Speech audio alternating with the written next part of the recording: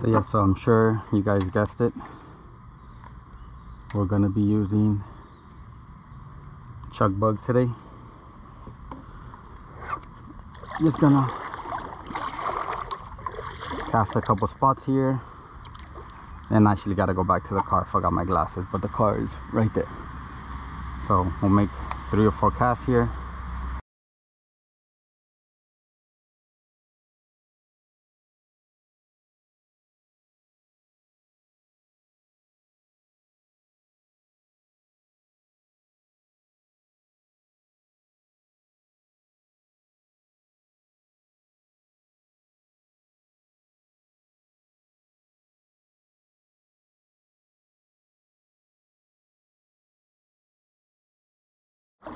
Okay, we're back in the water.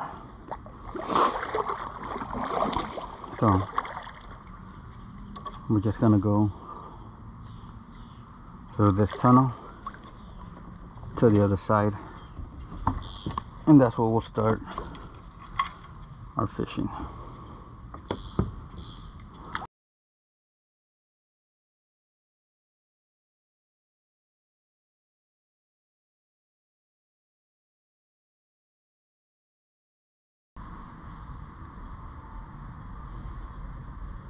And we made it. So it's a lot of junk today. So we're gonna start over here on this side. We're rolling. Yeah, start recording. Okay.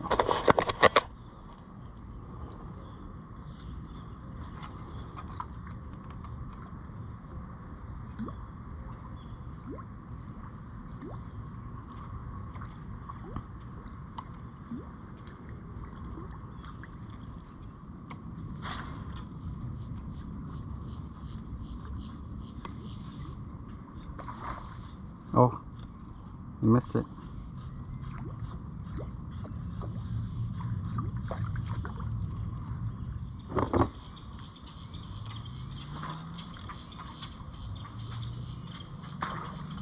There we go. Oh my god. He felt little once I actually start. Got me all tangled up here in the front. Wow.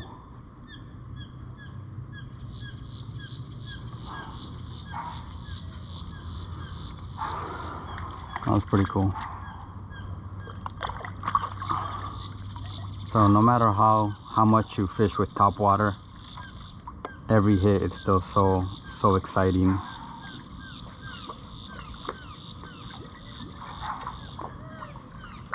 Yeah.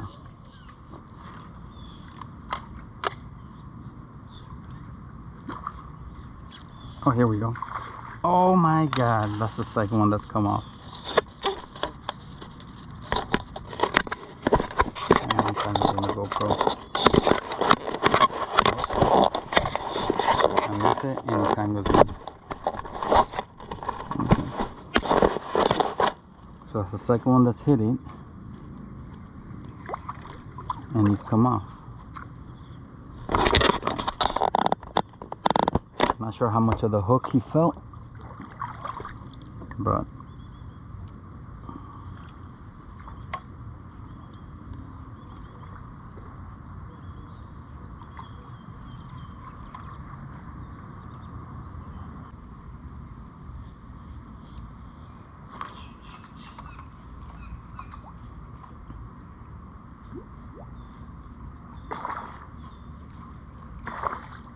there you go.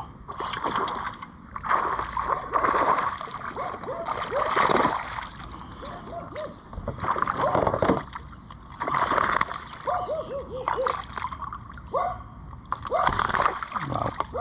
Calm down, dude.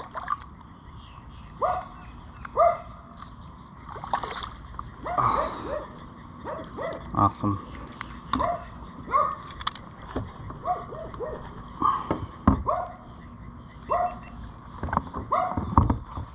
Got it good too. Okay, so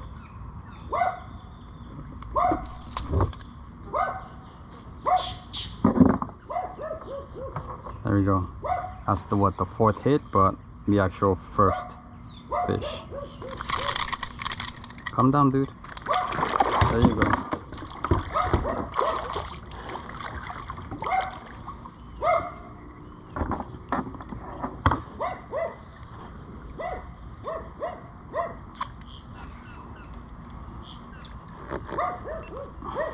So I kind of want to talk about that fish really quick. So he came and he swung at it and he missed it. So when you're using top water, it's very easy to get excited and you see it blow up and you just want to set the hook, but don't. You know, just keep with your retrieve until you actually feel the weight of the fish. A lot of the times when they just swing on it, the swirl, their wake, it'll actually pull the lure down. So don't try to set the hook until you actually feel the weight of the fish. I know it's hard, but after a while you kind of get used to just keep going with your retrieve until you actually feel that weight. You know, you're gonna miss a lot more fish when you try to set the hook and just take that lure out of that chasing mode that they're in. So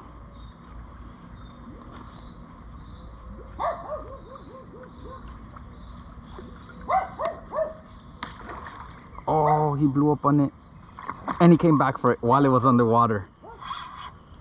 Oh, that was pretty cool. I've never had that happen.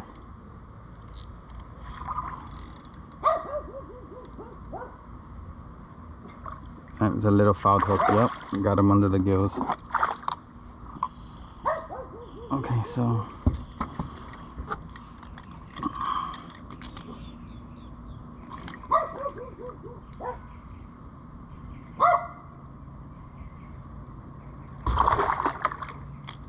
calm down, dude. Okay, he's not opening because he can't. Okay, dude, I'm trying to save you. Okay, so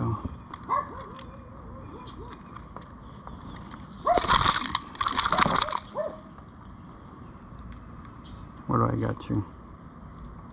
Okay, I got you on the gill plate. Not too bad. Okay, you're not hurt. And you got a hook on there.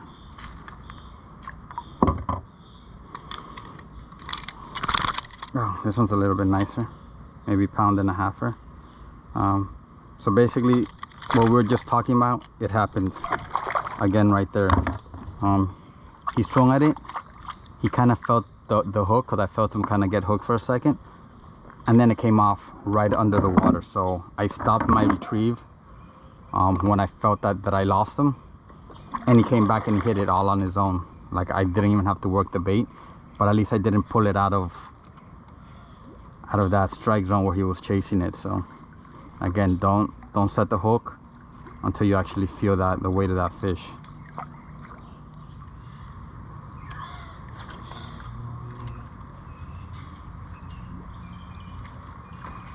Oh, I saw it. There he goes again. You don't stop working your lure, you just keep going.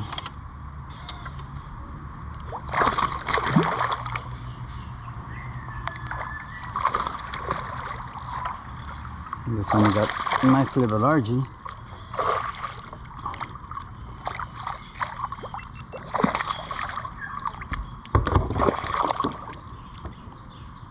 Come on, come on, come on, come on.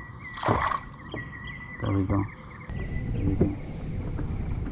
Nice, almost 2 little pounder right here. He probably does hit 2 pounds. He feels kind of heavy.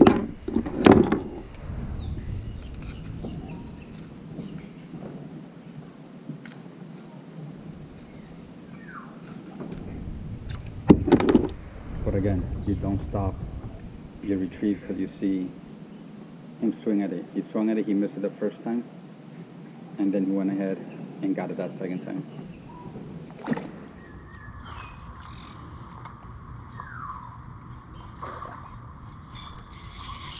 Oh.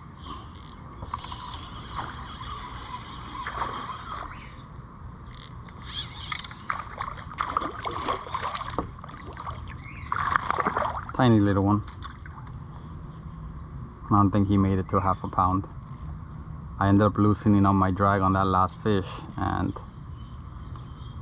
then I spent most of the time readjusting it during the fight, which obviously didn't turn out too well for me. So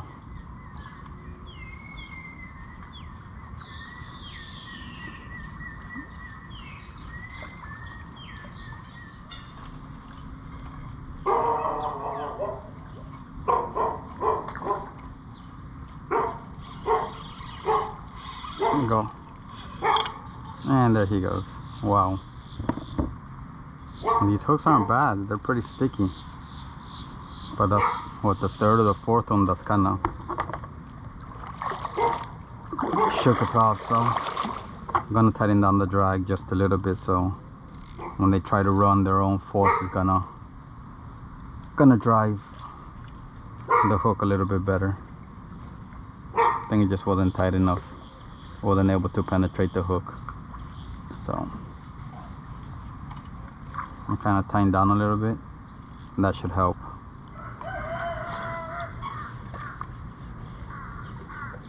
See if we get something up against this wall.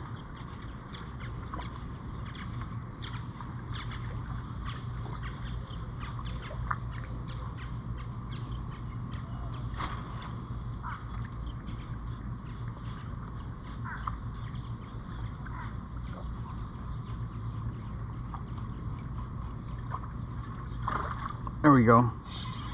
We caught it up against the wall. Tiny. But he was where he was supposed to be, right?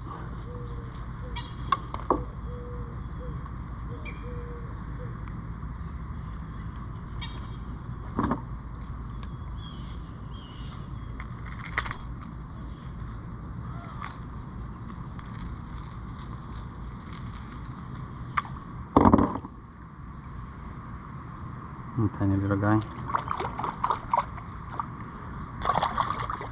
They've all been pretty dark. You know, I usually catch bright colorful ones and every now and then a dark one or two, but today they've all been dark. One of the ones that actually shook us free, I actually saw him and he was pretty brightly colored.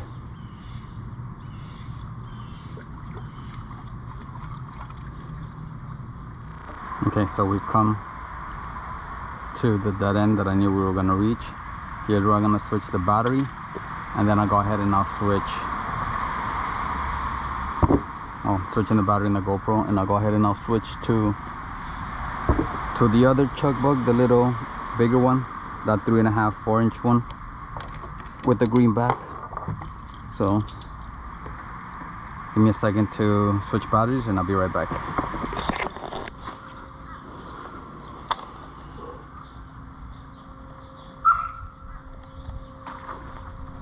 Oh, that was a nice one.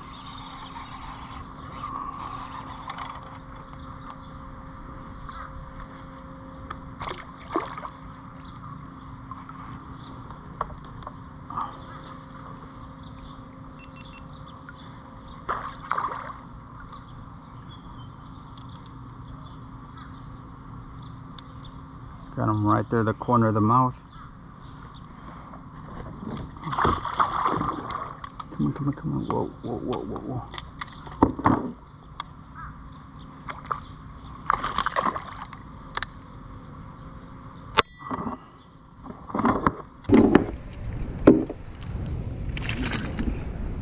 There we go, on that green Chug Bug, the little bigger one.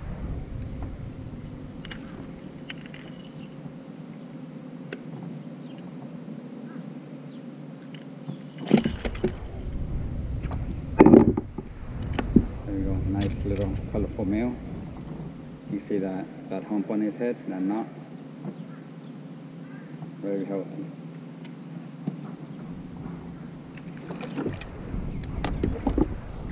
And I was just doubting too, thinking maybe that 4-incher was just a little bit too big, but he came for it.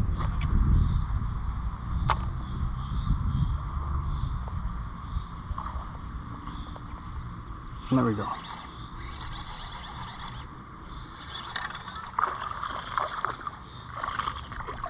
And the little one.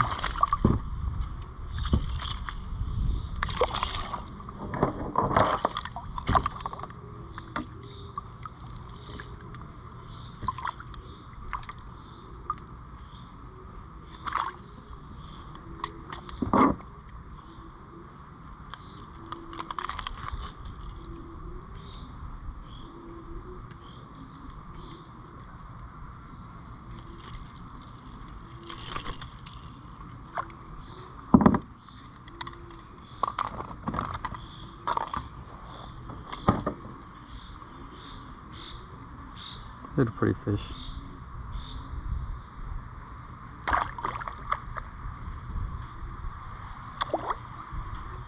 So we've pretty much fished both lures the same amount of time. Fished the same water, I just fished the opposite bank. The smaller Chug Bug caught about, well, had about 3 times as many hits as the 2.5 inch or so. For this next stretch, we're just gonna keep going with the 2.5 inch. So size playing more of a factor than actual color, because the little minnows that they are feeding on is more of that green color, but it looks like they prefer that smaller profile, which is more in line to the bait fish or the little bait that they're eating. So we're gonna stick to the smaller one, and let's see if we can kind of get that action going again.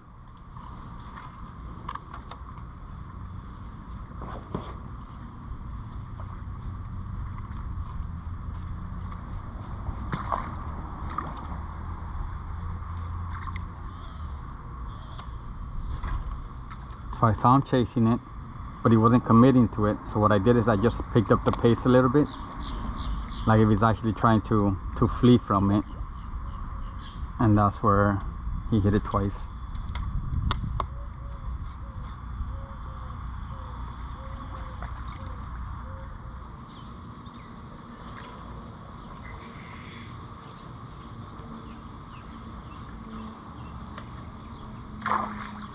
Oh, there we go.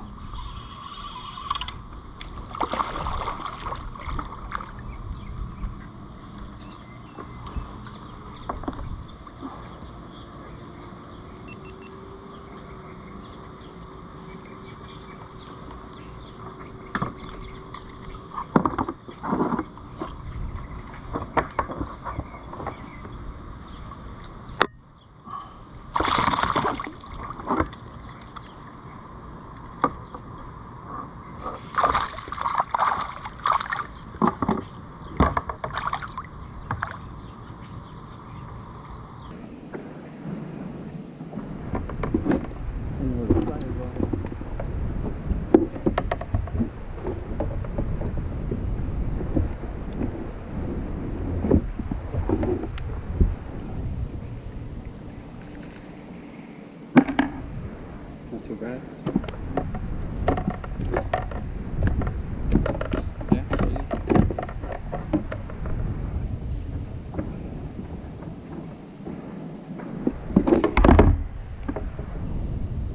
nice little knot. You can tell he's starting to develop his little hump. Been about an hour and a half since the last fish, so kind of went on a little bit of a drought, but that guy kind of saved us.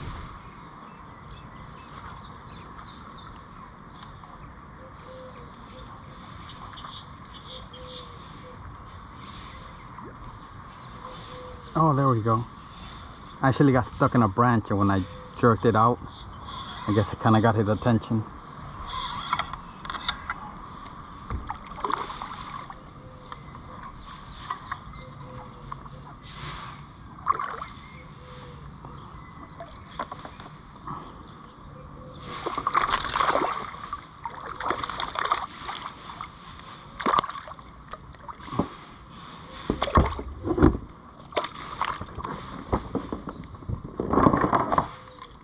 Here we go.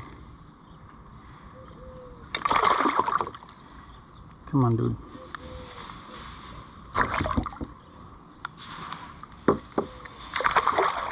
There we go.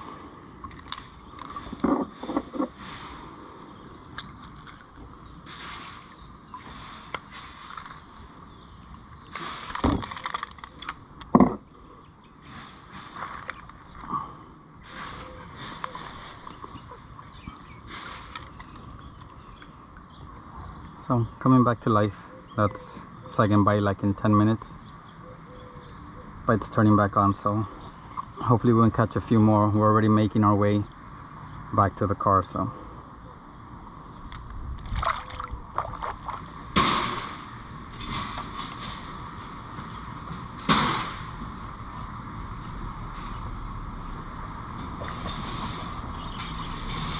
There we go.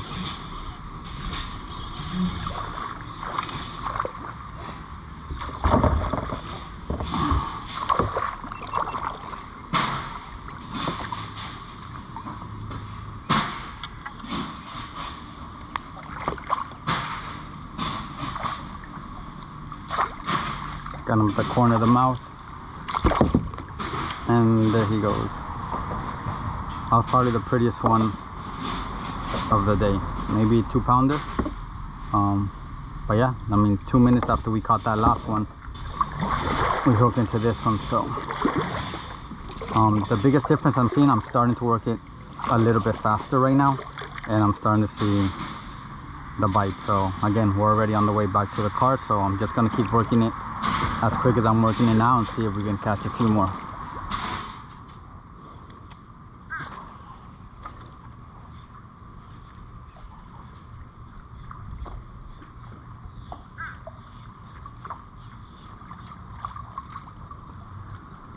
Oh, and I think at that point we're gonna call it a day. The day wasn't horrible, you know, we did decent. Probably caught what, 7, 8, 9 fish. Had another 3 or 4 kind of come off, but you know, that's just kind of part of it. So definitely glad I started using Chug Bug again. It's been a while since I used one, but definitely the first time I used any in those sizes. So you know, thanks for watching, guys. I'll see you next time.